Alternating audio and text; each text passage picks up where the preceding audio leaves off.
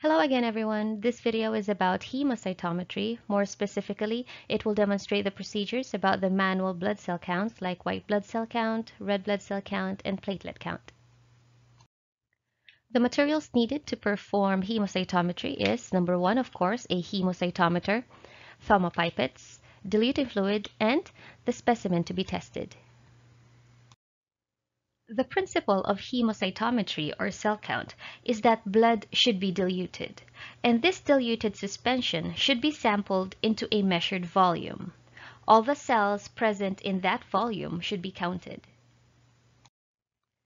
Let's start with the procedure.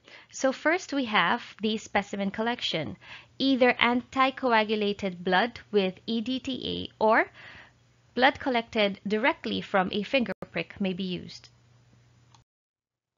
The second procedure is to draw blood into the Thoma pipette. For white blood cell counts, use the WBC Thoma pipette with a white bead.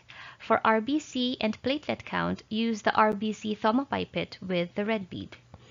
Draw a sample of whole blood specimen to exactly 0.5 mark or the 1 mark on the pipette stem. If blood is drawn just slightly above the mark, use a non-absorbent material to remove excess blood and ensure blood is exactly on the mark of the pipette. If the blood is drawn too far from the 0.5 mark or the 1 mark, the procedure should be repeated using a new pipette since excess blood causes an inaccurate dilution. Once done, wipe with a slightly dampened gauze moving from the bulb to the tip. Do not allow capillary attraction to draw fluid from the tip to the gauze. The third step is the dilution of blood.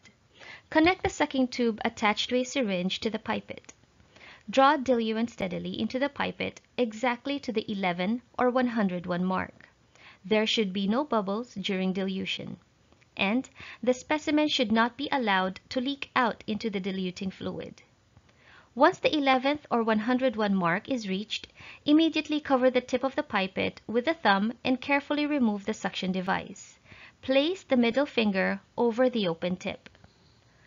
The diluting fluids for white blood cells should lyse the red blood cells. Red blood cell count should use diluting fluids that prevents lysis of red blood cells. And platelet count should use platelet diluents that should preserve platelets. The fourth step is to mix the diluting fluid with blood. Vigorously rotate the pipette back and forth, moving only the wrist for 30 to 45 seconds. This ensures even dispersion of cells. If a mechanical pipette shaker is available, shake pipette for approximately 3 minutes. After dilution, these steps should be made. Allow the dilution to sit for 10 minutes. After 10 minutes, discard 1/4 of the mixture in the bulb. The stem of the pipette only contains the diluting fluid and should be discarded. This is approximately 3 to 4 drops. The next step is to transfer a sample of the diluted suspension onto the counting chamber. Charge both sides of the hemocytometer by holding the pipette at a 45-degree angle and touching the tip of the cover slip edge where it meets the chamber floor. Some hemocytometers have V slashes where the solution can be placed with the pipette at approximately 30-degree angle. Slowly release the finger to allow the mixture of the bulb to flow evenly and completely under the cover slip and over the surface of the ruled area.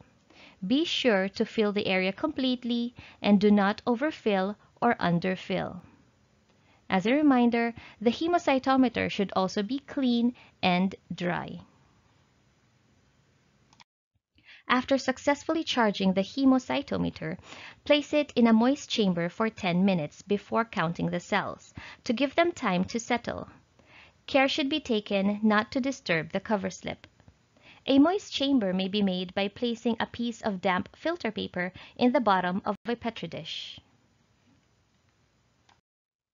And finally, read microscopically. Place the hemocytometer on the microscope stage in a horizontal position. Count on both sides of the hemocytometer. Follow the counting rules given in the previous video. And that is all for the procedures in hemocytometry.